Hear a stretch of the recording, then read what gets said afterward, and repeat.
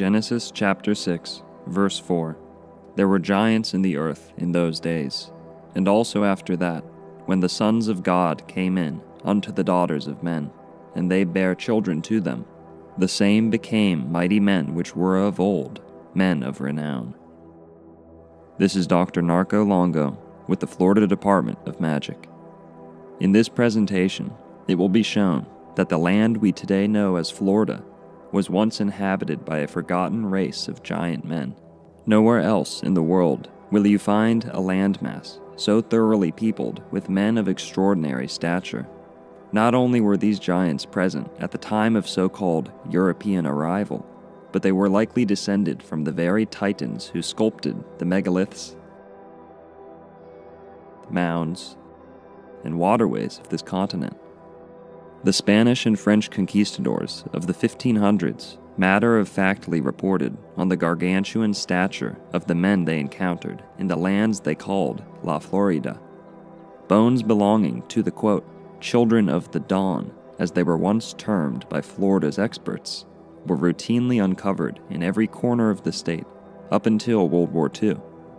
If all of this sounds silly or pseudoscientific, then I'm afraid you have fallen victim to the propaganda war waged upon us by the current scientific regime that seeks not only to undermine the wisdom earnestly passed down to us from ancient mythology and the great works of the world religions, but also to rob humanity of their pride, their essence, their divinity.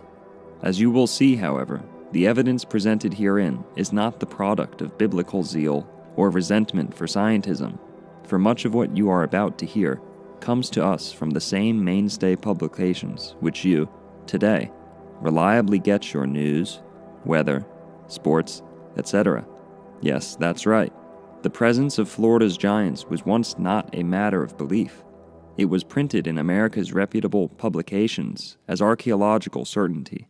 It has only been since after World War II and the cementing of Arab-centric Darwinist propaganda into our school systems that the obvious truth has been obscured.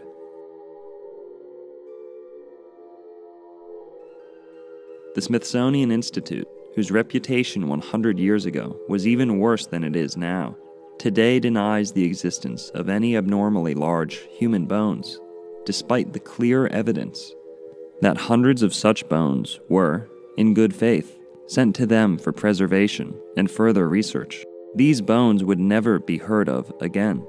It is institutions of this sort, posing as benefactors to society, who are to blame for the thoroughness of this cover-up.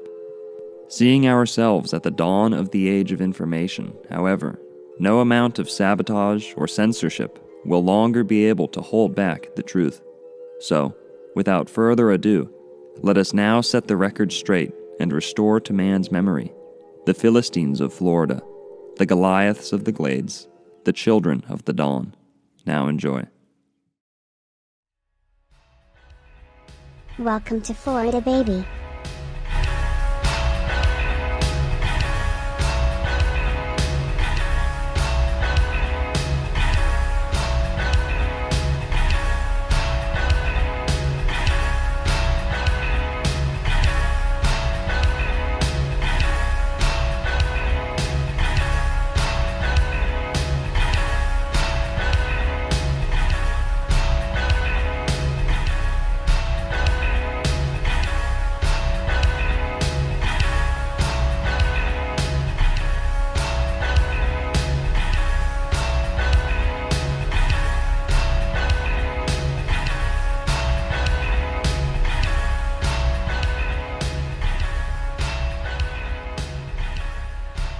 Introducing Dr. Narco Longo.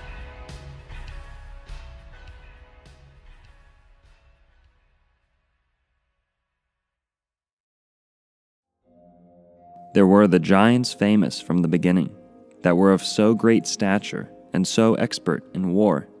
Those did not the Lord choose, neither gave he the way of knowledge unto them, but they were destroyed, because they had no wisdom, and perished through their own foolishness.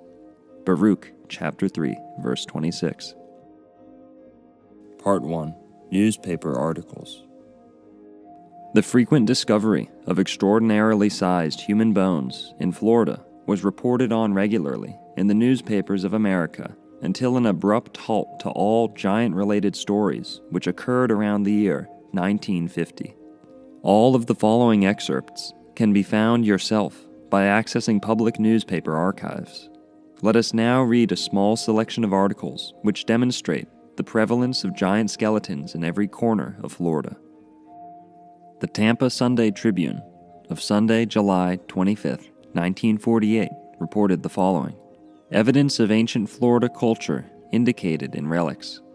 Quote, Mr. Watson was active but meticulous in his efforts to unravel the story of Florida's earliest human inhabitants, the races who long antedated the Indians known to modern historians. He cites many evidences of an ancient culture, great cement cisterns, no doubt constructed for the storage of rainwater, canal systems, stone foundations for structures, and he tells of the exhumation of a people of enormous stature, men who must have been at least 7 feet tall, with large round teeth, worn but showing no indication of decay. The picture he presents of these prehistoric giants is similar to that I wrote long ago of the skeletons discovered in the burial place on Cypress Street near West Tampa. I am 6 feet tall, and several of these thigh bones which I measured are 4 to 6 inches longer than mine. Mr. Watson appears to have had personal contact with a character whose name has appeared many times in the stories of Florida. Discussing Florida's first prehistoric citizens, Mr. Watson makes the definite declaration that the earliest residents of the Florida peninsula were not Indians, as is generally surmised. Indians built few, if any, mounds. They were too indolent. The Aborigines were races of people called the Abenakis, children of the sun, long extinct tribes of sun worshippers who inhabited the coastal regions hereabouts 6 centuries ago. Some of them may have been descendants of the Aztecs of Mexico. Their mounds extended from Shell Beach in the north of Sarasota County, down the west coast of Florida, around and up the east coast. I have explored their mounds in great numbers, all the way up the coast to North Carolina. Near Jupiter Lighthouse on the east coast of Florida, I found the skeletons of some of these men who were 7 feet in height, and whose jawbones contained the most remarkable specimens of molars I have ever seen. The Tampa Tribune of the 14th of February, 1925, reported the following. Skeletal remains of Florida giant is discovered. Discoveries of skeletal remains here, which may have an important bearing on theories of a giant race believed to have inhabited the Florida west coast before the coming of the Spaniards, were made this morning by workmen grading the island road near the Charlotte and Lee County lines. The discoveries include a skull and a femur or thigh bone, both so highly mineralized as to be almost pure silica and limestone, and kept from crumbling only by immersing in gelatin solution. Before measurements could be taken, the skull measured 23 centimeters in length and 18 in width, being about 1/4 larger than normal modern skulls, showing signs of fronto-occipital flattening, the artificial molding practiced by early Indian tribes. The length of the femur was 63 centimeters. The bones are thought to be those of a male, and indicated, according to local authorities, a probable height of not less than 7 feet. The specimens are being prepared for shipment by A.C. Belvis of New York to the Smithsonian Institution, which has already dispatched one expedition to Florida to excavate shell mounds on the west coast in search of proof of the giant race theory, with so far negative results. The Miami Daily News of February 14, 1925, also printed, Skull of Giant starts theory of Florida race. Portions of large skeleton found by road graders near Boca Grande. Discovery of a skull 1/4 larger than that of the normal modern man, together with bones indicating a probable height of not less than 7 feet, today led to speculation over theories of a giant race believed to have inhabited Florida before the coming of the Spaniard. The portions of the skeleton were found yesterday by workmen grading a road near the Charlotte and Lee County lines. This article, too, notes that, quote, the specimens are being prepared for shipment to the Smithsonian Institution, end quote. The St. Petersburg Times of Thursday, December 14th, 1922, reported the following. Big mound yields giant skeleton. Cedar Keys, Florida, December 13th. The remains of a gigantic aborigine was unearthed a few days ago in the midst of an Indian or oyster mound. The skeleton measured over 9 feet in length, and the jaws were large enough to take in those of an ordinary person. Tons of oyster shells had to be removed before the skeleton was unearthed. The Miami Daily Metropolis reported the following on Saturday, May 6, 1922. The entire coastal region of Florida has been marked by mounds made by ancient Indians. The bays, sounds, estuaries, rivers, etc., forming a part of coasts, both Atlantic and Gulf, were the habitat of great quantities of shellfish, which evidently formed a large portion of the diet of the region's ancient denizens. North of the Caloosahatchee River is an immense conical mound. All down the Gulf Coast, even on the adjacent keys, are found the remnants of the feasts of the Aborigines. Right in Miami, or at least on the beach side, have such remains been found. On the Palm Beach side of Lake Worth, excavations have been made into one such. A few years ago, the mound at Yamato, the Japanese colony about 60 miles north, was explored by Charles Nelson Dutton, who is a private collector from the north. The Yamato tumulus is located about 600 yards from the ocean and is circular in form.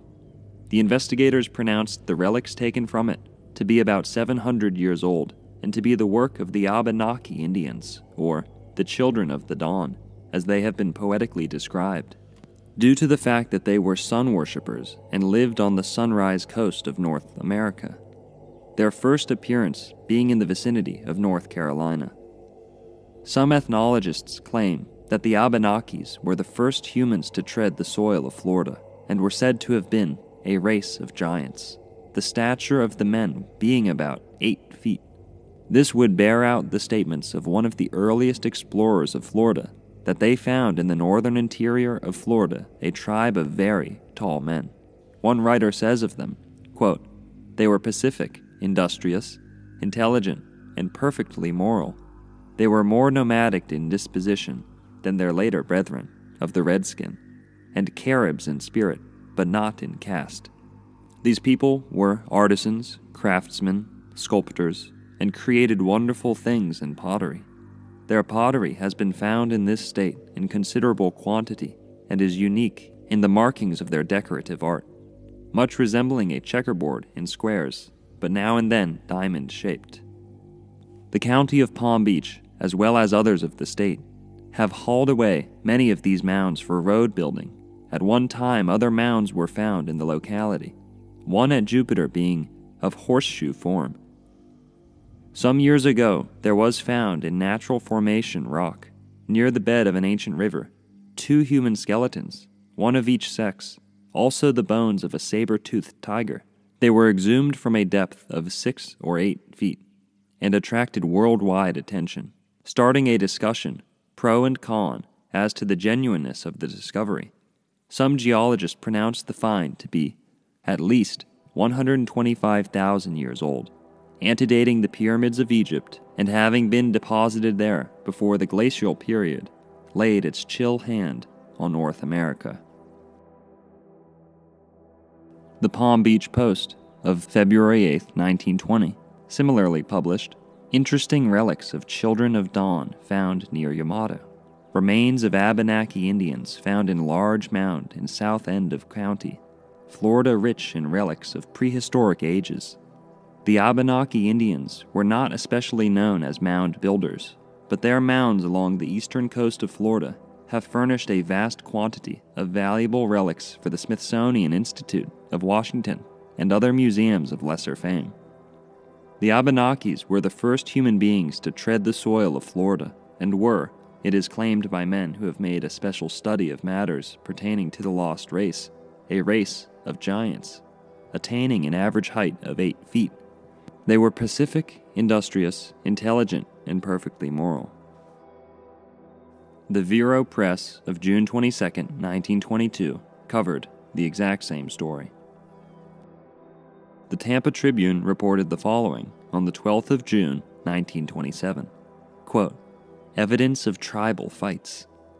Amateur archaeologists find remains of Florida giants near Fort Myers. Part of the trace of tribal fights among a race of giant Indians unearthed near Fort Myers. Amateur archaeologists from Fort Myers prowling around the deserted islands in Pine Island Sound, not many miles from St. James City, once one of the most popular Florida winter resorts, unearthed a new find which may be of value to scientists who delve into the bones of prehistoric inhabitants. Searching on a 44-acre island, owned by W. Stanley Hansen of Fort Myers and Estero, but inhabited by a lone white fisherman. Examination of the bones by authorities revealed that as far as known, they are at least 500 years old and are the remains of a tribe of Indians known as the Caribs, natives of the West Indies. It is a historical fact that in the period preceding the arrival of the Spaniards in Florida, there were isolated Indian tribes inhabiting the islands in this section. Judging from the size of the burial mounds, there were at least 250 bodies buried in each hill. Close examination of the skulls showed indications of tribal altercations, for many of them had been crushed and battered. The skulls, according to experts, are slightly larger than those of present races. The mouths and teeth are considerably longer and stronger than those known to dentists now. Authorities have advanced the theory that the size and shape of the teeth bear out the contention that the Indians of 500 years ago ate shell foods and cracked oysters and shellfish with their teeth. Specimens of teeth found in the mound are well preserved but show hard wear. The body bones are also much larger than those now known to the medical profession, and it has been declared that whatever race ran over the islands 500 years ago or more was a race of giants in size and strength. After being exhibited in Fort Myers for several days, the results of the excavation will be shipped to the Smithsonian Institution at Washington for further examination. Would you look at that? The Tampa Sunday Tribune of June 5, 1932, printed the following. Early Florida giants' bones unearthed near Fort Myers. Quote, "Bones and many articles found on the little island," the captain said, "indicated it has been inhabited by at least 5 different races: mound builders, prehistoric Indians, Spanish pirates, ancestors of the present Indians, and white persons. The island is dotted with shell mounds," the captain said, "supposedly thrown up by a race of large people. The island is about 150 acres in area. The largest mound rises to a height of 49 feet above sea level. Among the articles found, Captain Damkoller said, were a broken gold bar valued at $250, Spanish coins, gold beads, silver bells strung in 5s, a silver chain, oval picture frame with man's head and printed paper in old Spanish style.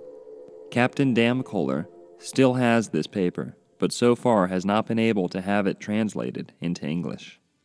Other articles found included an engineer's flat curve drawing instrument, probably English, broken sword and hilt, and a shield, a few 3-inch cannonballs made of iron, bone or stone needles, shell plumb bobs, shell war clubs, shell farming tools, glass beads, and pottery. Skeleton remains of 5 or 6 different races have been found, and human bones are so plentiful at certain points that some can be picked up at almost every step. Pottery is also plentiful. Many legends have been handed down that this section of Florida was once inhabited by a wild tribe of Calusas, of large stature who have since become extinct. They are not ancestrally associated with the Seminoles, it has been proved." End quote. The Tampa Sunday Tribune of November 27, 1955, printed the following. "Who were the Glades giants? Were they born that way, or did ancient Indians use bone-stretching formula?" Quote, "Not long ago, this page featured the significant discovery of giant human skeletons in Indian mounds in the Everglades. This discovery, very likely, was received by Indian researchers in an atmosphere of excitement. It resurrected interest in archaeology and fanned into the new life the theory that a prehistoric people inhabited Florida. Could these people have been descendants of the Mayas or Yucatan? Were they the early Calusas whose chieftains ruled over 50 villages in the southern regions of Florida? Were the Calusas descendants of the Mayas of the Yucatan? Were they originally, like the Mayas, a race of cannibals? Who knows? No Spanish historians seem to classify Calusas as cannibals, but we know that some of the Indians of the Yucatan, possibly the Mayas, were cannibalistic. And reminder here, this is the article's words, not mine. But what of the giant frames of the Everglades skeletons? We have giant basketball and football players today, as well as giant African tribes. However, this phenomenon of giant Indians was reported by many early Spanish historians and attributed not to nature nor to heredity, but to an Indian craft or violence. Thus, Peter Martyr de Anguera, an Italian by birth but a Spaniard by adoption, a scholar, statesman, and chronicler, says that many tribes of Indians operated on the children while they were still in cradles and at the breast of their nurses. For a period of time, the osteopathic Indian specialists anointed the limbs of the babies with a decoction of certain herbs. These herbs rendered the children's bones soft as wax. The bones stretched until the children became well-nigh lifeless. Then the nurse covered the child with warm blankets and gave the infant her breast, fortifying her milk with nourishing food which she had consumed. These proceedings were practiced chiefly on the offspring of Indian chiefs and captains. Peter Martyr is not the sole reporter of the artificial production of tall Indian men and women. Antonio de Herrera, a chronicler who died in 1625 at the age of 68, writes as follows, quote, "In another province they call Duar, the king was like a giant. His name was Dada. His wife and 25 children were huge. Being asked how they grew so large, they said that they had been given pudding stuffed with certain magic herbs. Others said that they stretched their bones when they were children." These reports of Peter Martyr, Herrera, and an unquoted report of the Inca, Garcilaso de la Vega, do not solve the delectable mystery of the giant skeletons of the Everglades. With regards to the theory of tracing the skeletons and the vanished Calusa history back to the perished Maya civilization, this much can be conceded, that it has no historical value, nor wit nor sense. But what a sad gap the absence of relicable record of Maya relationship to Calusa has imposed on present-day historians. The Miami Daily News of Monday, June 8, 1936, reported the following. Giant skeleton found on Key. Remains of prehistoric man unearthed near Cape Sable. Reports that a treasure-hunting party unearthed an 8-foot skeleton with a skull 3/4 of an inch thick on an island off Cape Sable were received today from Homestead. Crumbled parts of the skull were being brought to the University of Miami, and an anthropologist will be asked to identify the race to which the prehistoric man belonged and the period he lived. Only the skull was brought to Homestead by the treasure-seeking party, which expects to return to the island later for the remainder of the skeleton. The skull, reports said, has a protruding chin, the forehead is low and receding, and 10 teeth in the lower jaw took up all space available. The eye sockets, it was said, were unusually high in the forehead. Dr. A. M. Berger, Homestead dentist, said the teeth were those of a human. The digging party unearthed the skeleton on a reputedly haunted island, where a large burying mound is reportedly located. The Palm Beach Post reported the following on Tuesday, February 28, 1922. Tribal Council of Seminoles held near prehistoric mounds. A tribal council of unusual significance has recently been held between the Cow Creek tribe of Seminoles, headed by Billy Smith, and the Big Cypress tribe, headed by Chief Tommy Tigertail. The first tribal conference of peace and understanding within the memory of the white race.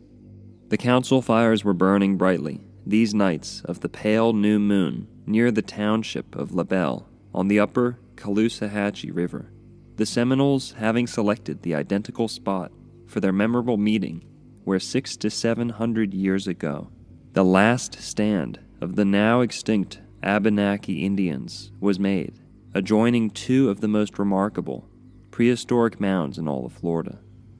In selecting this hallowed ground for their peace council and the settlement of almost feudal differences, the two tribes have been influenced by a peculiar religious or ritualistic endowment that flames within the breast of every full-blooded Seminole. For here it was that the final remnants of the once proud and peaceful people, the Abenaki sun worshippers, or children of the dawn, passed over the Great Divide into the happy hunting grounds of eternal peace. On this spot, around which the council fires are burning, are a series of prehistoric fortifications erected by the Abenaki Indians, possibly at least 700 years ago. For the Abenaki people, whose skeletons recently unearthed in limeshell fortifications in Palm Beach County denote the previous existence of a race of supermen 7 to 8 feet in height. And these strange, even mystical, aborigines have been extinct more than 600 years. These mounds were constructed, it is believed, by investigators and experts from the Smithsonian Institution at Washington as a set of fortifications for defense purposes and consist of two large breastworks, very high and running about 100 feet in length. They are not far apart, and judging from the gradual effects of the elements, they have been worn away to about 1/2 their original height. Just what strange motives influenced the Abenakis to construct such mammoth fortifications for defense purposes 6 or 7 centuries ago is a matter for conjecture, in that these aborigines were peaceful children of the dawn and not hostile in their physical characteristics. It has also been advanced that a possible solution of this might have been the sudden appearance on this peninsula of a strong hostile band from old Mexico, or the Aztecs from Yucatan, and no one knows but what, threatened with eventual extinction by a common enemy. The Abenakis took this precaution, making this the great central or focal point of defense for the last big stand. Indians of today refer to this spot as the Big Stand. From these fortifications, the Abenakis dug and completed a most remarkable canal, some 2.5 miles in length, communicating with the Caloosahatchee River, and used by them, no doubt, with their canoes or rafts. Because of this canal, and the fact that these aborigines were of sufficient constructive genius to formulate engineering projects of such magnitude in a primitive area, utterly unlike evidences of handiwork or skill found of or pertaining to any other aborigines, the inference is drawn that these projects were planned as a means to an end, as great storehouses for the preservation of food supplies on higher ground, guarding against rising waters and famine. Yet scientists cannot determine the exact psychology of the undertaking because of its antiquity. An examination of this canal, 2.5 miles in length, will reveal to the close observer the handiwork of skilled artisans, and it was built well. When one considers in those primeval times, the children of the dawn had only the crudest of instruments or implements with which to construct evidences of their thrift and forethought, it will be observed that every particle of earth, clay, and lime was transferred with hand implements found here. And there, to this day, relics that would make the modern steam shovel take a day's vacation to enjoy the blank of hearty laughter. The children of the dawn had their Solomon, their wise men, and they, like others of biblical times, evidently felt the necessity of providing for the lean years that came when the sun worshippers for days and weeks had no light except at intervals, by which to pay their silent tribute with their faces bowed to the morning's birth. One may find evidences of the Abenakis, but only along the eastern coast, the sunrise strip of land along the continent from the shores of North Carolina, where they roamed in the summer, long ago, to the tropical shores of the east coast of Florida. This canal is a subject of primary interest.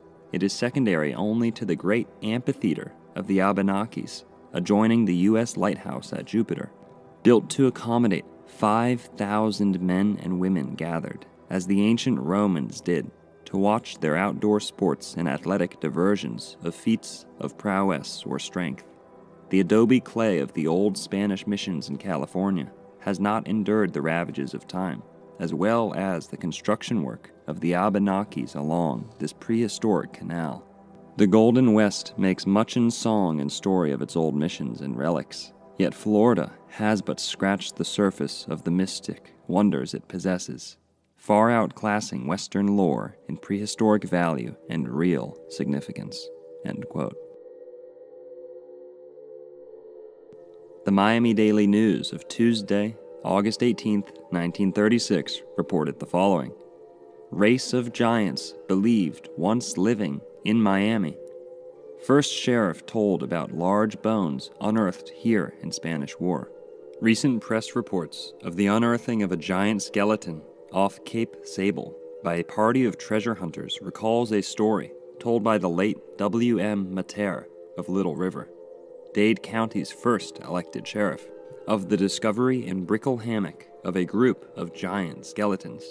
"As I remember it," Mater said, "the thigh bones of the skeletons extended the length of the thigh bone of a large man today and about halfway between the knee and ankle, and the arm bone extended the length of the upper arm and to midway of the forearm." End quote. Mater said the discovery was made during excavation for some buildings in 1898 for the use of United States troops, then quartered in Miami, preparatory to going to Cuba to participate in the war with Spain. The skeletons buried just below the surface were reburied. There were 6 or 8 of them, he recalled. The New Smyrna News of August 29, 1913, reported the following. Relics of men of huge size discovered in the glades. Thigh bone found indicates early residents of swamps were of magnificent proportion. Who were the men of stature so great that a thigh bone measured 38 inches in length? Men who once roamed the Everglades of Florida. And how many years ago did people of so great size become extinct? Asks the Palm Beach County. J.F. Carlyle and J.T. Brown of this city were straggling around in the glades the first of the week, noticing the effect of the unusual dry season, and essaying to locate a special tract of land. They were some 80 miles west of this city, in a little north. Suddenly, they noticed upon a pine that was about 3 feet through an indication of a blaze, and investigation showed that at one time it was heavily and well defined. But time had healed over much of it, that less than 2 inches remained, and its height from the base of the tree was unusual, its lowest portion about 8 feet from the ground, and its upper commencement between 10 and 11, showing that it must have been made from a boat when 3 or 4 feet of water covered the spot, by a person standing upon some object, or by a person of unusual size. Hardly had the two ceased wondering at the almost covered blaze when a little way from the base of the tree was found what bore every indication of being a thigh bone of a human being, except that its length was abnormal. It measured as it lay upon the ground 38 inches long, but every effort to preserve it intact proved of no use, It crumbled at every touch. Both Mr. Brown and Mr. Carlyle are ready to make the affidavit as to the length, and believe it to be the bone of a human leg from thigh to knee. The party brought home what is supposed to be a very ancient pot made of clay, and very cleverly formed and finished. It has a capacity of from 3 pints to 2 quarts of fluid, and shows marks of fire. An ornament made of a lightweight rock, or of burnt clay, was also brought home. This was doubtless a neck ornament for Indians in the ages long past, as it is ribbed so that it could be suspended by a thong. Both articles were found near the thigh bone. The two are being shown in the window of A.L. Hawes' store." End quote.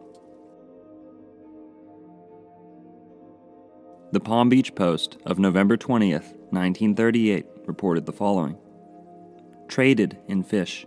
Here the Indians settled in large colonies and carried on their trade in fish and oysters. The Florida oyster shell beds have long been a mystery to modern civilization. They raise the question how so many millions of oyster shells could be piled in heaps at certain spots, and there are several of these mounds in and around the St. Lucie territory at Jensen. For the curious who want to study this problem, there are a dozen at Jupiter Light, a short distance from Jensen. One of these Indian mounds, not far from Jensen, yielded nearly 50 skeletons of 7-foot men, and it was estimated that nearly 1,000 bodies were buried. 1,000 bodies were buried here, probably after a battle. So anyone may take up the study at his leisure, and they will find it interesting. For anglers, for trailerites, for campers, and yes, for anyone who enjoys the outdoors, where nature provides beautiful scenery and healthful living, Jensen has much to offer." End quote. The Palm Beach Post reported the following on October 4th, 1934.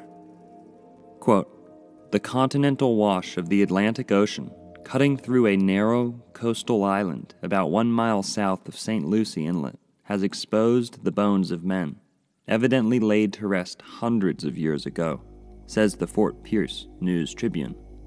Skeletons of 9 individuals were discovered, some in the shallow waters of the inlet, and others beneath nearby sand. All of the men were unusually tall, and must have been sturdy giants in their day. One jawbone taken from the site measured 8.5 inches from the joint of the jaw to where it hinged on the skull. One shinbone was almost twice the length of the ordinary shinbone of today. Some of the bones have Indian characteristics, while others are said by scientists to be the bones of white men, probably early explorers, the News Tribune says. End quote. The Stuart Daily News of September 15th, 1934, also reported the following. "Discover bones of giants near St. Lucie Inlet. Race of 7-foot men once lived or visited in this section. Sea reveals bones. Gomez men make discovery which may prove valuable." This section of the Florida East Coast was once visited or inhabited by a race of giants, none of one group recently exhumed near here being under 7 feet in height. That astounding fact, oft stated in Florida history, has been reproven by the discovery of bones of men of giant stature at Old St. Lucie Inlet, about 1 mile south of the present inlet. Like similar discoveries along the Florida East Coast, this burial pit, discovered by Howard Perry of Gomez, contains bones of men uniformly taller than present-day residents. One jawbone in the local burial pit measures 8.5 inches from the point of the jaw to where it hinged on the skull. One shinbone was twice the length of the shinbone of today's average Floridian. Repeat, twice the length of the shinbone of today's average Floridian. Skeletons of 9 individuals have been unearthed so far, some in the shallow waters and some in the sand. One skull was so firmly embedded in the roots of a palm tree that it was disinterred with great difficulty. Scientists say that 7 of these were white men and 2 were Indians. All of the 9 were over 7 feet tall. What manner of white men were these, and what were they doing on the coast of Florida? What strange tale of early adventure may be unearthed when this burial pit is finally explored? It seems unbelievable, but measurements of the skeletons prove that each of these ancient men was so tall that, alive today, he would have been a sideshow attraction, towering a foot or more above the tallest of his fellow men. Dale Noyes of Gomez has been working with Perry in exposing the skeletons, which they have taken to West Palm Beach for study by scientists of that city. Perry owns a farm and grove at Gomez, and Noyes is owner of a place nearby." End quote. The following article, which I have not been able to source, but rest assured it is a real article, describes giants being found in the spring water of Silver Springs, Florida. And I quote, "Giants' bones found in Florida. Remains of what is believed to have been a prehistoric race of American giants were discovered not long ago by divers who descended to the bottom of Silver Springs near Ocala, Florida. The human skeletons were found in a submerged burial chamber, were so large that persons who viewed them expressed the belief that the men of the primitive race attained a height of 7 feet. Along with the bones, said to have lain undisturbed for 2,500 years, were discovered many tools, weapons, and ornaments. Among the finds were clay pots and idols, bone needles, flint arrows, flint arrowheads, and fragments of jewelry.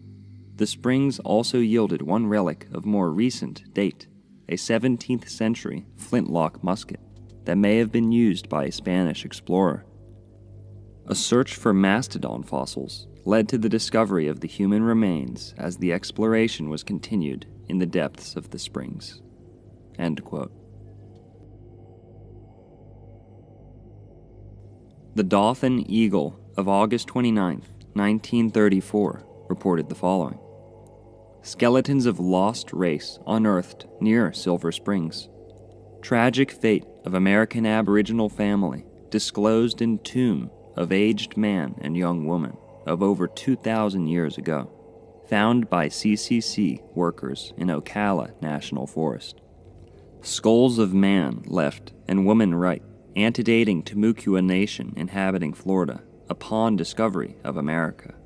Note the worn teeth probably denoting age, and the fracture at the base of the man's skull, and the better teeth, higher forehead, and absence of orbital ridges on woman's. Skeleton of young woman, 6 feet tall, and of massive build, belonging to that mysterious, prehistoric people known as the Florida Colossus. Silver Springs, Florida. Recent exploration of Florida shell mounds as a federal emergency relief project has disclosed much additional and heretofore unrecorded data on that mysterious race of mound builders inhabiting the peninsula from 2,000 to 5,000 years ago, which in turn has led to varied conjecture as to their appearance and origin. Most pronounced of these theories is that they were white. Indeed, there is a basis for the supposition of a white race in America before Columbus. Aside from Viking and Peruvian Inca legends, are the people described by Lucas Vasquez de Ayllón in 1520 as the Duhara, occupying a country of the same name along the Florida coast. He described them as exceedingly light in color, of gigantic stature, and having abundant hair. They may have been identical with the Ais and Tequesta, rude and fierce tribes inhabiting the east coast below Cape Canaveral, whose language was different and who were distinct from the Timucua and Calusa, holding the remainder of the peninsula. The Indians themselves had a legend of a tribe of redheads, known in their own language as rabbit men, residents residing along the Texas coast. Be that as it may, the Florida remains appear the oldest found so far in the Western Hemisphere, and a discovery by workers of the Civilian Conservation Corps in the Ocala National Forest, a few miles east of Silver Springs, sheds new light upon the family of this people of the dawn. An ancient tragedy involving an American Aboriginal group or family has been disclosed in a burial chamber estimated to be more than 2,000 years old. Discovered recently by CCC workers in the Ocala National Forest near Silver Springs. 2 skulls, intact together with other skeletal remains, were removed from the burial chamber before the shell bank into which the men were tunneling caved in and halted further excavating. One of the skulls is that of an aged man who was killed by a blow upon the head. The other is the skull of a comparatively young woman, 6 feet tall. That is all that is known of this couple of early Americans who antedated by many centuries the Indians inhabiting this country upon discovery of America. Who they were and how they lived remains sealed in the mysteries of ages past. They were identical with the so-called Florida Colossus, although the latter seemed to have only been slightly taller than the average height, but of more massive bone structure than any known or existing races. The worn condition of the teeth show that the man was of advanced age when he met his death. That he died of a skull fracture is evidenced by the outward bulge of the bone. If the skull had been broken after death, the fracture would have been made concave. The almost perfect state of the woman's death indicate that she died in youth. Her skull is of a much higher type than the man's, having a smooth and lofty forehead, as compared to the low and beetling brow of the man.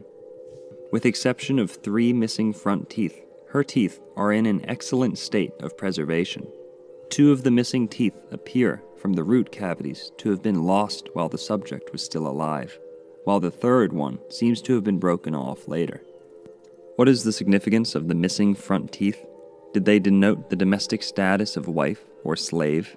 And were they knocked out by the old man with whom she was buried as a mark of servitude to consummate her marriage, or subjugation to him? The higher type of the female skull points to a racial distinction between the pair, which finds plausible explanation in the theory that the woman may have been slain or buried alive with her husband upon his death, in battle or in combat, with a private enemy, a custom still practiced in some quarters of the globe. CCC boys who discovered the ancient tomb said that a third and somewhat larger skull was destroyed by one of their number upon being taken to a nearby stream to wash it.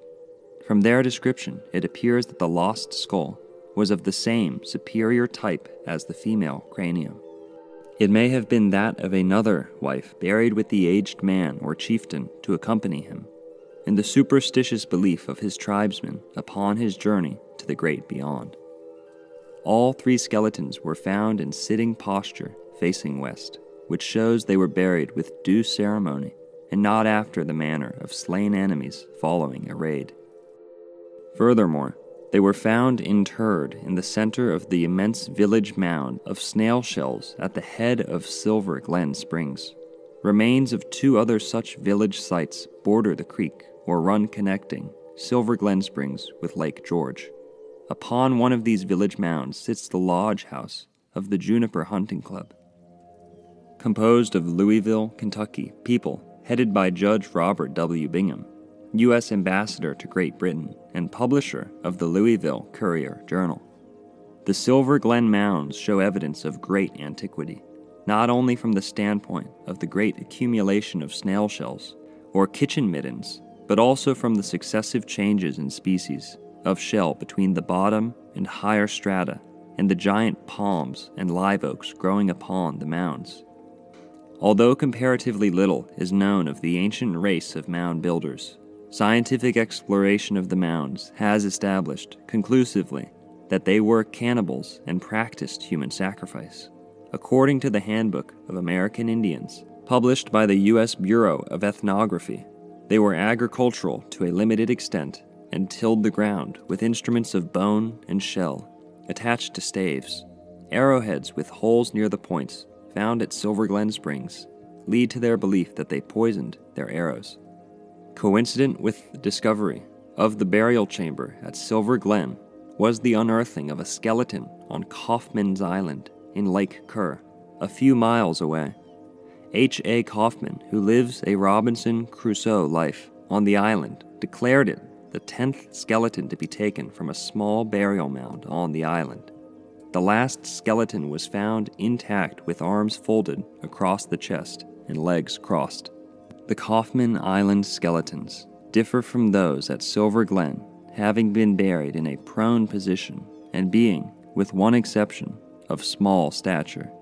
The single exception was 7 feet tall. On the chest of the last one taken from the Kaufman Island mound was a circular decoration of carved shell bearing the emblem of an 8-pointed star enclosing a Greek cross. Portions of the 2 skeletons found at Silver Glen were easily identified as those of the aged man and youthful woman by similarity in coloration and other qualities of the bone to their respective skulls. While the shoulder blades, pelvis, and part of the vertebra of the woman are missing, her approximate height can be computed from the remainder of the skeleton. Only thigh, shank, and arm bones of the man were found, but as the femurs were somewhat longer and heavier than the woman's, his height is estimated to have been about 7 feet. A doll or idol of baked clay found in the Kaufman Island mound represents a nude figure with the hair worn long, done in a coil over the right ear. The pose is effeminate with one arm akimbo and the other outstretched. The woman wore large labrets in holes pierced through the lips. Among the articles of primitive culture found in the vicinity are beads of pearl, rolled copper, shell and other material, bone needles, and large pots of baked clay. Embalming was practiced to a limited degree. The dead usually were buried prone. Several valuable gold ornaments have also been taken from mounds in Sumter County on the south. The gold and copper are presumed to have been obtained in trade from Mexico. Indeed, the affinity of Florida Indians to those of South and Central America is everywhere apparent, and there is every reason to believe that they were in contact with Yucatan and Cuba from the earliest period." End quote. The Miami Herald of September 1st, 1934, reported the following: "White race in Florida may predate Indian." This article goes on to cover much of the same information. The Miami Herald of February 25th, 1934, similarly related the following: "Indian shell mounds yield clues to past. Burial places in region of Silver Springs are object of research." Quote, "In the numerous burial mounds may be found the skeletons of that much debated Florida colossus, and whether a race of giants, as many contend, or merely a people of more than ordinary stature, as scientists are inclined to believe. The remains speak for themselves." End quote. The skeletons show the ancient Floridians were tall of stature, with larger bones than are found among other Indian remains or existing races. The Tampa Sunday Times of September 6, 1914, reported the following: "Bones of real giants found. Extraordinary discoveries near St. Pete. Skeletons of men over 7 feet high said to have been dug up in mounds." Quote, "That a huge race of men, giants in fact, once lived on the western shores of the Florida Peninsula is being established by Professor J.W. Platt of the Corps of Southland Seminary, from the results of excavations which are being conducted by the seminary into shell mounds near the Seminole Bridge, 9 miles from St. Petersburg. Bones of humans, indicating that the people who lived on the peninsula, probably thousands of years ago, were of more than ordinary size, have been dug out of the mounds, and the excavators are constantly making new and important finds. From calculations made by Professor Platt, comparing the size of the bones found deep down in some of the mounds to the size of the bones of the ordinary man of present day, the conclusion is reached that the average person of that age was over 7 feet in height. The first of the large bones was discovered some months ago by a gang of laborers who were digging shell from one of the mounds for use on the country roads. Several bones of extraordinary size were uncovered, and then a portion of a skeleton, The skull of the first skeleton found in the mound was brought to the offices of the seminary and compared with an ordinary-sized skull, the one from the mound being several sizes the larger. The jawbone would fit loosely over the face of a large man, and a large hat would not cover the skull, except with the tightest kind of a fit. These things led to a great interest here in the mounds, and what they might hold, and Professor Platt, who was spending his vacation in Central Florida, was summoned to the city to undertake the investigations for the seminary. He arrived some weeks ago, and first went with 2 companions to the mounds, where he made some superficial investigations, satisfying himself that the great banks of shells held rare secrets. Several feet below the present surface of the earth, 100 or so feet from the bayou, which is spanned by the Seminole Bridge, after digging through a thick layer of shells, have been found crude pieces of pottery, different from that usually found in mounds hereabouts. Always with the pottery are found bones, most of them exceptionally large. One of them, a human leg bone, is 21 inches long, but this is an exceptionally large one. The skulls unearthed are all over the average size, and the other bones are correspondingly large. Professor Platt is now making investigations in several different places around the bayou, and a number of mounds have been opened. Near the top of the mounds, or above the earth's surface, are found bones above the size of those of the ordinary person, but in digging deeper, it is found that they run gradually to larger sizes until several feet below the surface they are of really extraordinary size. Professor Platt believes that he will be able, after the excavations have gone further, to assemble a complete skeleton, which will be remarkable for its size. As far as he knows, there is no knowledge of a large race of people in this part of the continent, though researchers in other sections have developed this for a fact. The St. Petersburg Times of September 20th, 1925 reported the following. Mounds may unlock mystery. Tight-lipped tomb holds ancient secret of strange aborigines who left queer traces of culture in shell catacombs. Science is groping for final link to fix identity. Customs are traced. Quote, 1,000 skeletons found. Approximately 1,000 skeletons have been unearthed in and around St. Petersburg. Some of the mounds lie undisturbed and will be preserved for centuries. Others have yielded their contents and are neglected except for the occasional visit of a winter tourist. Somewhere in the giant mound lying in the midst of a St. Petersburg park may be the key to the mystery. The ancient tribes who roamed this section, eating fish and piling up their dead under the shells, may have left their history here. If so, the missing link will never be uncovered. Most of the skeletons found in Pinellas County and this immediate section have come from Weedon Island, which is now being developed into a residential section. We skip ahead. None of the American Indians have been found to be cannibalistic. Scientists say the bones were charred during ceremonies and not by the teeth. Members of the early tribes were characterized by being small with unusually little bones. Their chins were pointed. The third type, which was discovered, led scientists to believe they were giants with large bones and features. Members of this race were the last to occupy Weedon's Island. They are thought to have lived there about 450 or 500 years ago. That they were the most cultured of the 3 tribes is believed due to the fact that the pottery is of intricate design.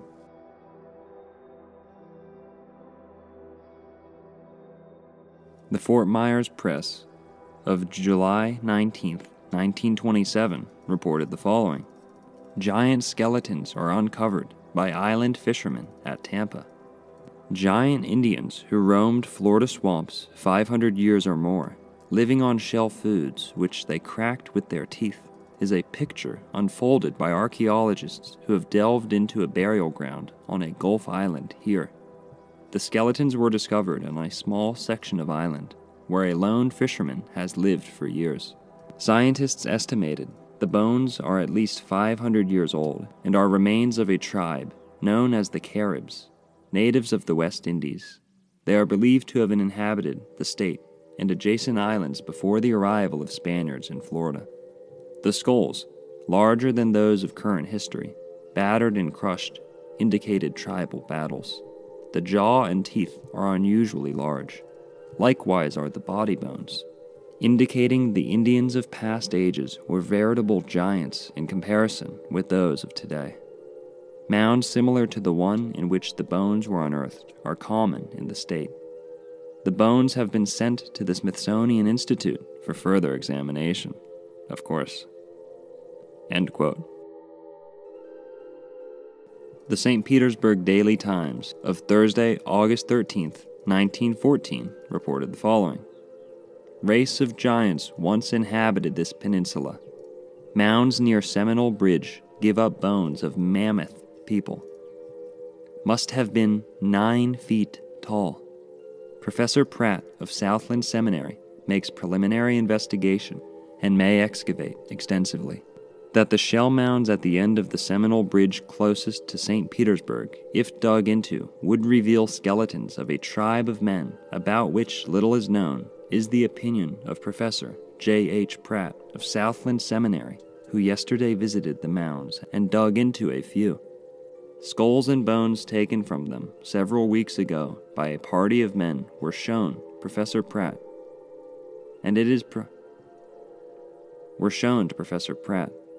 probable that at a later date a thorough excavation will be made in search of traces of a race of people yet little heard of. Yesterday, on account of poor facilities for excavating, little digging was done, the trip being made primarily to allow the professor to establish to himself whether the mounds were worth going into. He is confident that where the giant piles of shell on this side of the bayou spanned by the Seminole Bridge was once the site of an Indian village of some size, and that if excavations were made, many skeletons would be found, as well as pieces of pottery, implements of the chase and warfare, and other things intimate with the life of the Aborigines. Some time ago, when shell was being taken from one of the mounds for road work, 2 complete skeletons were found, besides a number of separate bones. One of these, a leg bone, was 2 feet and some inches in length. Comparing this length with the length of the bone of the leg of man 6 feet tall would establish the fact that the race of Indians who once lived in these parts, probably hundreds of years ago, were giants, as a man would have to be over 9 feet tall to have a leg bone 2 feet long. This fact, coupled with the extraordinary size of some of the skulls dug up, brings about the assumption that a race of abnormally large people inhabited this peninsula, and it is likely effort will be made to unearth more skeletons at an early date. Numerous shell mounds on the Pinellas Peninsula have been opened, and many treasures of the Indian days have been unearthed. Around St. Petersburg, there are a number of such mounds, many of which have been opened a number of times. Odd pieces of pottery, weapons, and bones, sometimes whole skeletons, have been taken out, and the fact is well established that this section was thickly populated with Indians." End quote. The Tampa Daily Times reported the following on December 19, 1922. Physical characteristics. As to the physical characteristics of the Florida population at the advent of the white, there are only a small number of references, and these are of very little, if any, value. Cabeza de Vaca, writing of his trip to Florida with Narvaez in 1527, reports the Floridians to be wonderfully well built, spare, very strong, and very swift, adding that, being so tall and going about nude, they look like giants from a distance. Lucas Vasquez de Ayllon and Le Moyne each speak of having seen giant-like caciques, the former adding, for good measure, that in the case of his cacique, which means king, by the way, the giantism had been produced artificially by the Indians.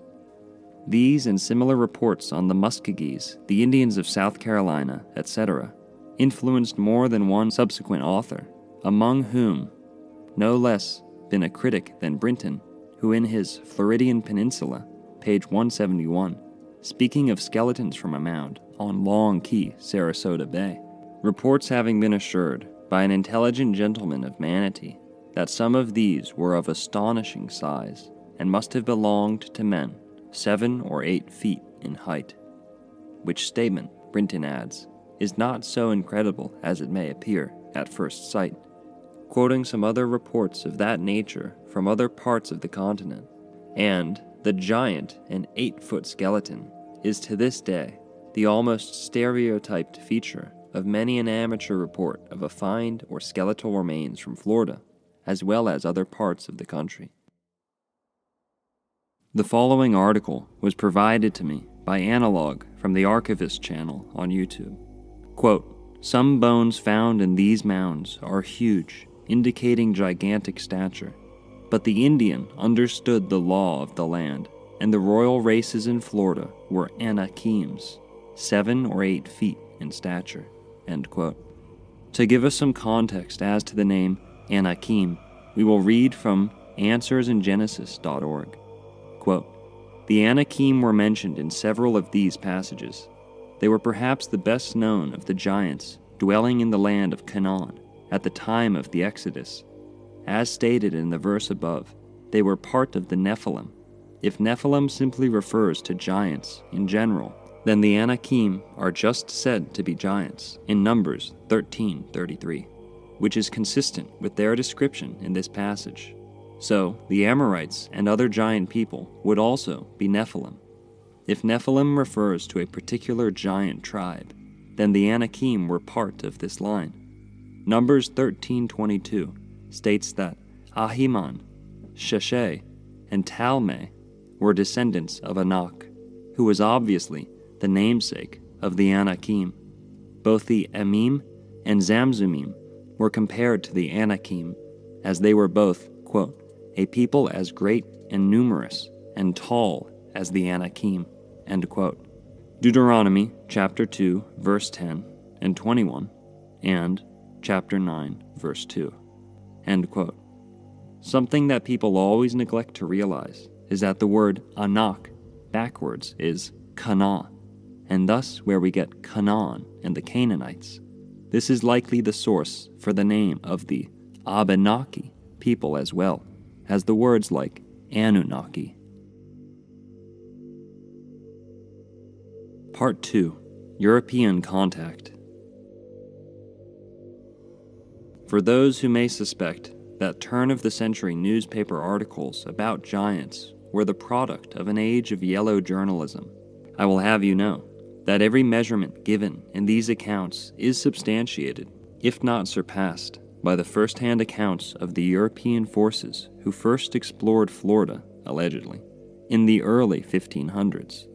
When the Spanish landed on the Florida peninsula, the men of Florida they first encountered averaged a full foot taller than themselves. The following is relayed to us from the expedition of Panfilo de Narvaez.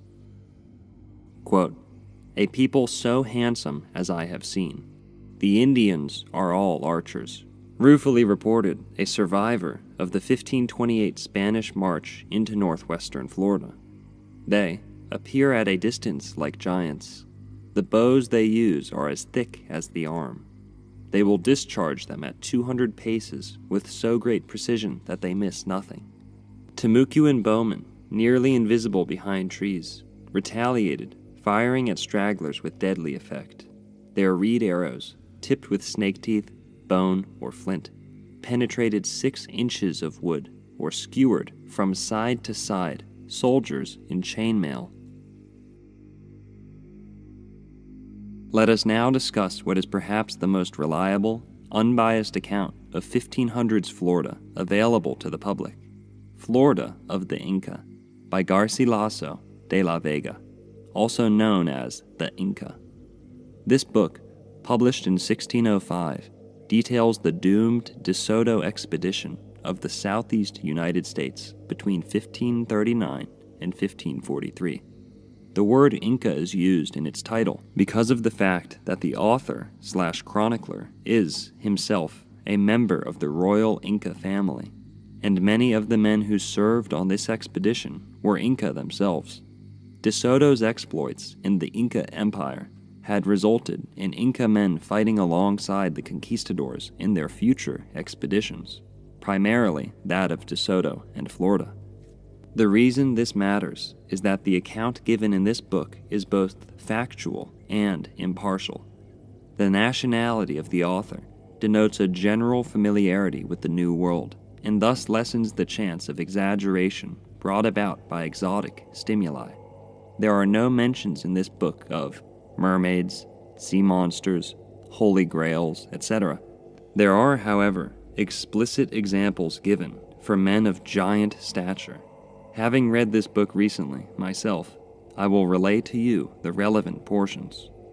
The first half of the book makes little mention of giants, but clearly establishes the average height of the common Floridian to be over 6 inches taller than Europeans. About halfway through the book, however, we are introduced to Chief Tuscaloosa of what was likely modern-day Mobile, Alabama, and I quote, Book 3, Chapter 24. The fierce Curaca, Tazcaloosa, who was almost a giant, and the manner in which he received the governor. Meanwhile, there came to him a son of Tazcaloosa, a boy of 18 years, and of such goodly stature, that from the chest up he was taller than any Spaniard or Indian in the entire army. The physical measurements of Tazcaloosa were like those of his son, for both were more than a half-yard taller, or a foot and a half, than all the others. He appeared to be a giant, or rather was one, and his limbs and face were in proportion to the height of his body. His countenance was handsome, and he wore a look of severity, yet a look which well revealed his ferocity and his grandeur of spirit. His shoulders conformed to his height, and his waistline measured just a little more than 2/3 of a yard. His arms and legs were straight and well-formed, and were in proper proportion to the rest of his body. In sum, he was the tallest and most handsomely shaped Indian that the Castilians saw during all their travels in Florida. The governor thereupon commanded that a horse be bridled for the cacique to ride, for he had always provided mounts for the Curacas, lords of vassals who traveled with him, although we have forgotten to make mention of this fact until now. But no beast could be found among all those in the army capable of carrying the chieftain because of his great size. Not that he was fat, for as we have said already, he had less than a yard of girth. Nor was he heavy because of age, for he was hardly 40 years old. Finally, however, after making additional efforts to locate a suitable animal, the Castilians did find a nag belonging to the governor, which because of its strength was used as a pack horse and thus was able to bear the weight of the cacique. But the Indian was so tall that when mounted, not even a quarter of a yard remained between his feet and the ground. Alonso de Carmona, in his handwritten notes, gives a very lengthy account of the journey that he made with those Spaniards from the province of Cofachiqui to that of Cosa, and he tells of the grandeurs of the latter province as well as the generosities of its lord. And concerning the stature of Tazcaloosa, he asserts that this man lacked very little of being a giant, and that he was excellently featured. Juan Coles, too, has the following to say of this strong and robust individual. When we had arrived in the province of the Lord Tazcaloosa, he came out to us in peace. He was a mighty man, who had as much bone between his foot and his knee as another very large person might have between his foot and his waist. His eyes were like those of an ox, and along the road he traveled upon a horse, but the horse was unable to sustain him." End quote.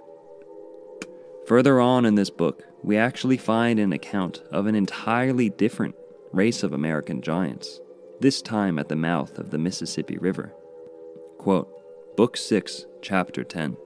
A battle that the Spaniards had with the Indians of the coast.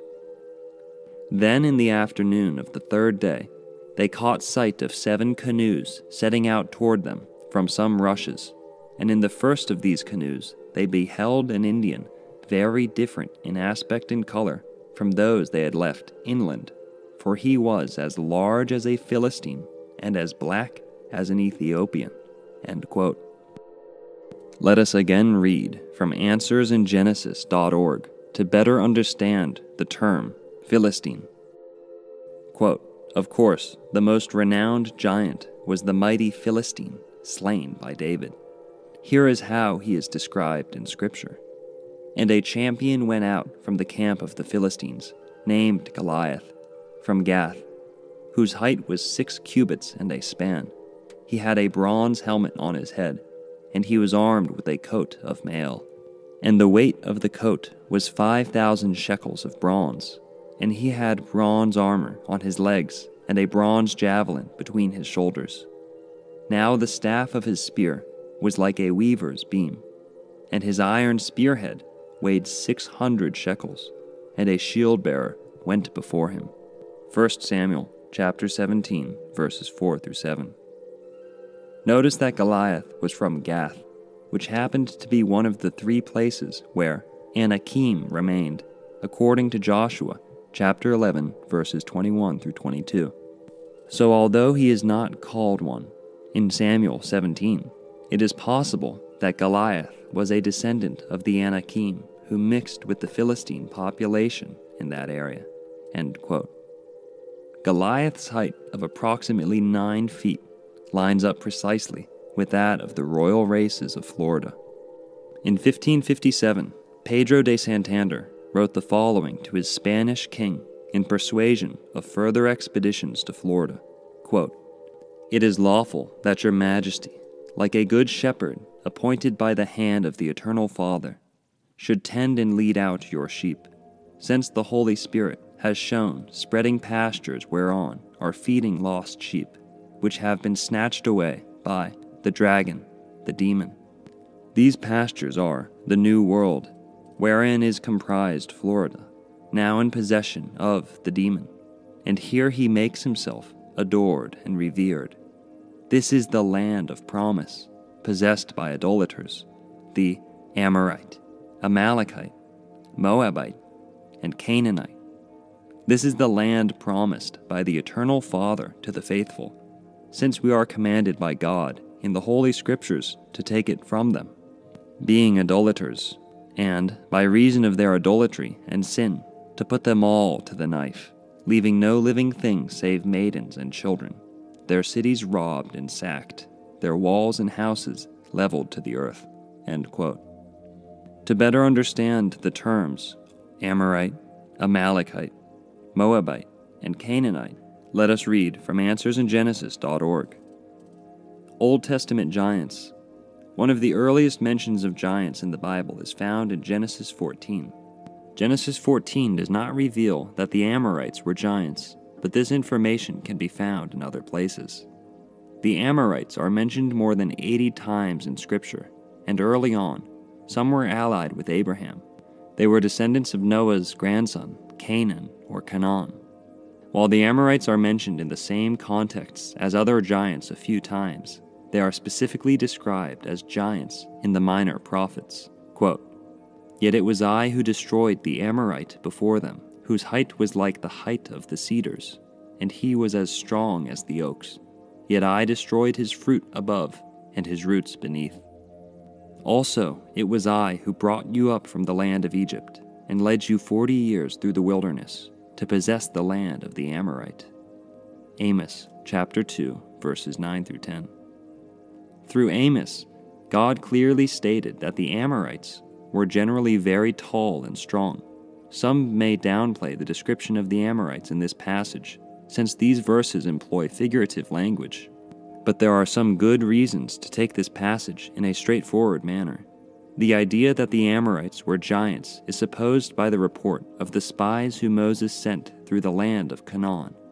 The Amorites were one of the people groups they saw, and they claimed that, quote, "all the people whom we saw in it are men of great stature." Numbers chapter 13, verse 32. It is telling that in their response, Joshua and Caleb did not challenge the size of the land's inhabitants. Between 1562 and 1565, hundreds of French Huguenots lived in Florida among its natives. In contrast to the Spanish de Soto expedition, these French are said to have only established positive relations with the natives of Florida, as they allegedly brought no slaves with them and took none during their stay. The following can be found in Theodore de Bry's engravings of these French expeditions. Quote, "This chief Athor is an extremely handsome man, intelligent, reliable, strong, of exceptional height, exceeding our tallest man by 1.5 feet, and endowed with a certain restrained dignity, so that in him a remarkable majesty shone forth." End quote. I have found evidence indicating that the tallest Frenchman on this expedition stood around 6'3".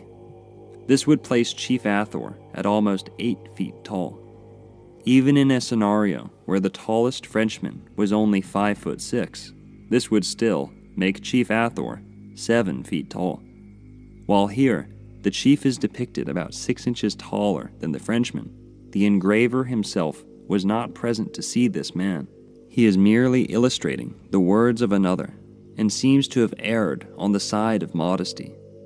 This height differential of 6 inches is more indicative of the average Frenchman compared to the common Floridian of the time, not Chief Athor, who was clearly said to have stood an additional foot taller than depicted here. Part 3. Architects of America. While these first-hand European accounts of walking, talking giants are impressive by themselves, I must remind the viewer that the royal races of Florida may have only represented the most recent iteration of America's giants, and thus the shortest. The tallest Floridians that Europeans would have had the privilege of encountering were only the ones small enough to integrate and ultimately reproduce with women of average stature. The ancestors of those giants must have been even larger than they, titanic perhaps. The handiwork of these titans can be observed to this day in the form of the pyramids, mounds, earthworks, megaliths, canals, etc., scattered across the Americas. This reality has perhaps been best summarized in the words of Florida's very own 1936 Republican candidate for governor, E. Calloway. Quote, "With the exception of the Aztecs, we have erroneously assumed that all the peoples who lived in the Western Hemisphere before the white man came here were Indians.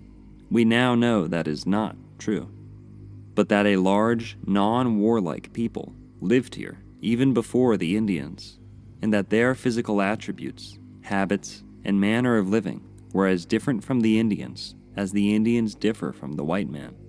We have also erroneously assumed that this is the New World, and that Asia is the Old World. From the skeletons of the giants and evidence of their great works in Mexico and Peru, and from the ancient temples and ruins of the Western Hemisphere, I am convinced that the genesis of man was in the Western Hemisphere, and not in Asia. Some of the skeletons uncovered in the Western Hemisphere became skeletons before man learned the art of embalming or mummifying." End quote. Let us again reference the article provided to us by Analog from the Archivist channel.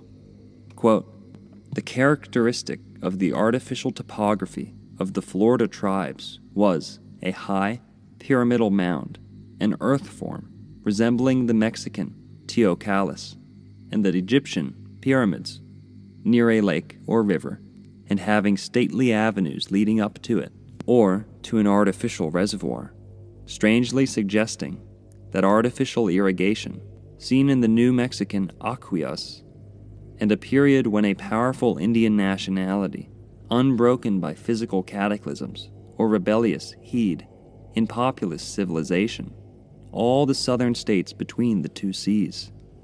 Indeed, Bristow's narrative, published in 1656 and describing the mountain of Olaimi, lifting its barren, round summit above the holy of Melalot at its base, is a sufficiently accurate description of the Indian city and a rock of Luni. As remarkable as the pyramidal mounds and artificial lakes are the highways, about 50 yards wide, sunk a little below the common level, and the earth thrown up on each side, making a bank about 2 feet high. From the St. John's to the Keys, these mounds, reservoirs, and highways were visible a few years ago. There are such mound cities near Lake Monroe and Lake Harney, besides those on Lake George. Blue or white glass beads are found, and small earthenware pyramid of triangular bases suggesting some symbol allied to the pyramidal Teoculus. The northern tourist who expects to see these curiosities drifts over the slow, smooth rivers under picturesque foliage and sees very little of them. To find them, one must penetrate the hummocks and have an educated eye to detect the difference between a natural and an artificial elevation." End quote. In addition to the plethora of colossal earthworks in Florida and the southeast United States, we find another nail in the coffin as to the presence of abnormally large people in the Americas. That is, Florida's Saxor stones, a scattering of ancient stone anchors found across Florida with the highest concentration around the Tampa Bay area. The Saxor stones, named for the first man to identify them, John Saxor, differ from typical ancient stone anchors in 2 key areas. The first being that, while the ancient stone anchors found elsewhere in the world average between 50 and 300 pounds, the Saxor stones average between 1,000 and 10,000 pounds. Modern-sized men would be incapable of deploying anchors of this size. The boats which would have utilized these stones would have been on par with Noah's Ark and the aircraft carriers of today's modern militaries. While many are quick to label these stones as mooring stones due to their unbelievable size, I can dispel this in a number of different ways. I would implore the listener, however, to research drogue stones, as drogue stone may be a more accurate title than anchor. Nonetheless, if you haven't already, make sure to check out my Saxor Stones and Saxor Saga videos to learn more about the ancient stone anchors of Atlantis.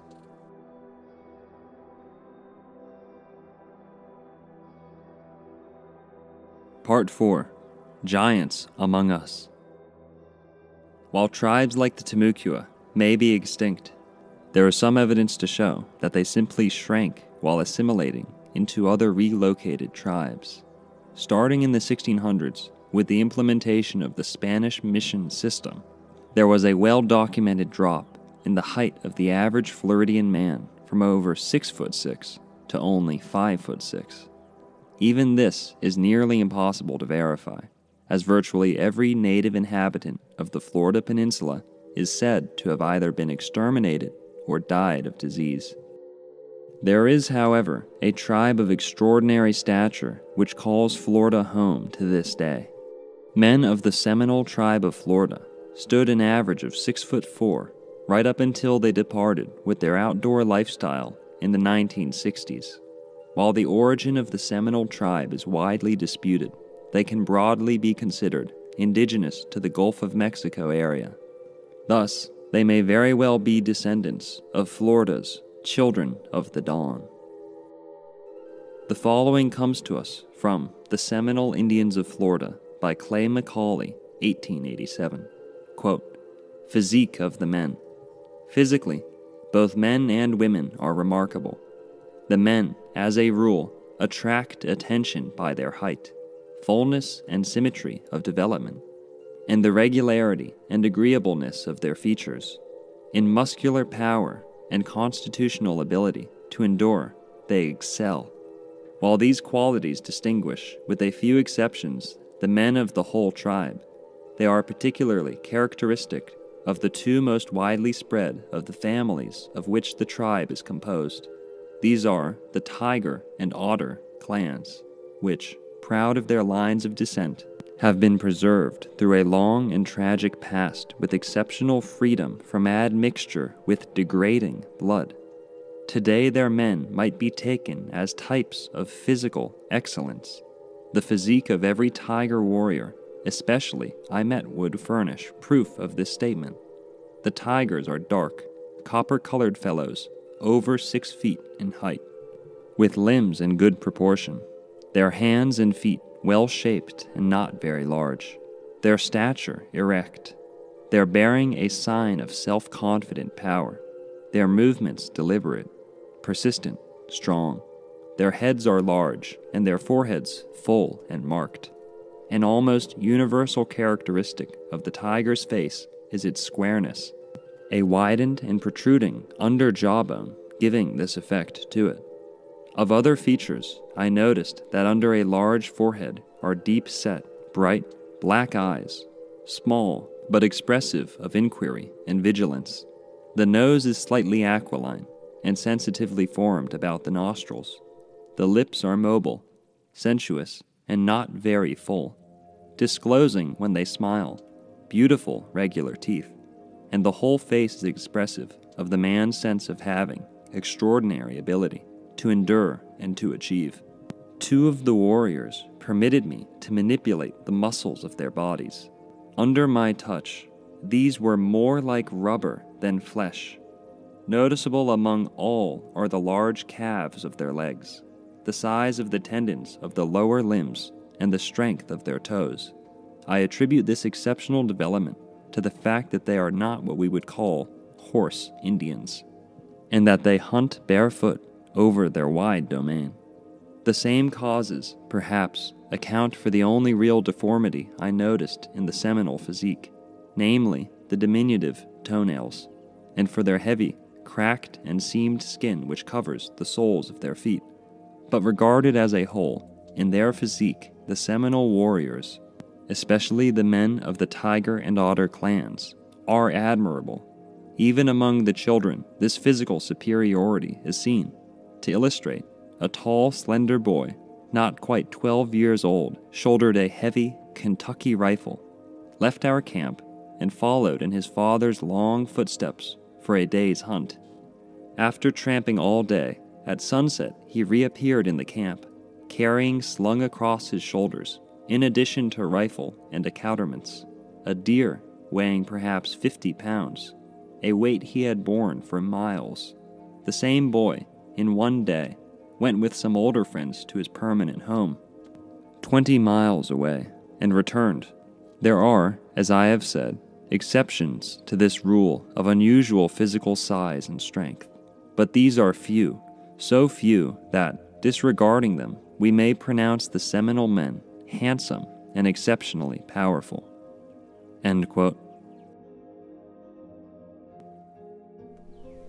The following article, which is featured in my Gulf of Mexico is the True Fertile Crescent video, goes into great detail listing the heights of many Seminole men, establishing the fact that the average height of a Seminole man around 1950 was around 6'4".